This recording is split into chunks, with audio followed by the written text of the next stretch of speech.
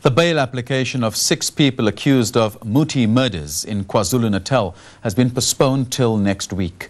Authorities have moved the application to a court 100 kilometers away amid growing concerns over the safety of the accused, the prosecutor and the investigating officers. The 6 are accused of butchering young girls for their body parts.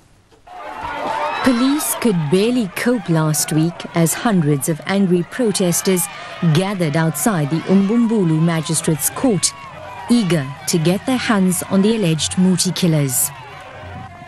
This time around, police were not taking any chances. Protesters handed over a petition opposing bail and threatened to take the law into their own hands if bail is granted. Authorities have now decided to move the matter 100 kilometers away to the Pinetown Magistrates Court. The 6 suspects are accused of murdering 9 women, mutilating their bodies and dumping them in nearby fields.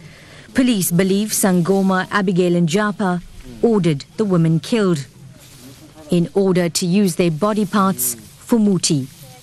It was here that the alleged mastermind Abigail Njapa brewed her Muti. The 63-year-old Sangoma allegedly used various body parts, including ears, breasts and even genitals, supplied by her alleged accomplices.